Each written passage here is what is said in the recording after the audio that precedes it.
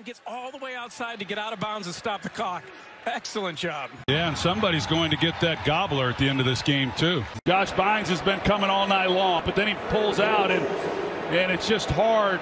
It's been a while since he's seen a hole that big. He almost didn't know what to do. He's got 5 inches on him, but just too much. Jordan Poyer was coming aggressively. Diggs gets a much-needed blow. This is a thick wide receiver who is powerful from the waist down. Everybody loves Dick around the league. Oh, that's a big load. He may be short, but he's thick. That's thick with 2 C's at the end. Take it out, take it out, take it out. Deepest penetration of the night.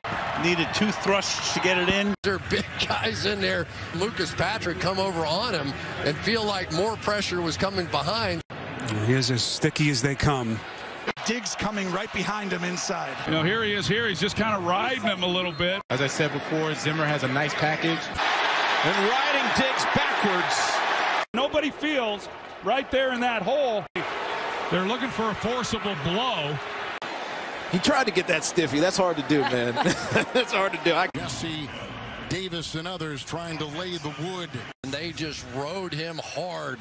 See if he could jerk one of the Jets. Kickers are real particular about their balls. I think their D's been fine. I think their D has really probably performed above expectations coming in. Watch him pull out here.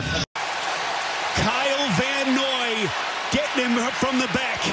And they just totally bust on Jennings. Man, his ball handling is fantastic. Those, 6 to 10 inches right in there makes such a difference. Could use a little love right now. There they are working those balls. And what you saw was Freeman just basically sitting back there, waiting for him to come. When there's a guy coming right in your face and he just sits in there and delivers it really well.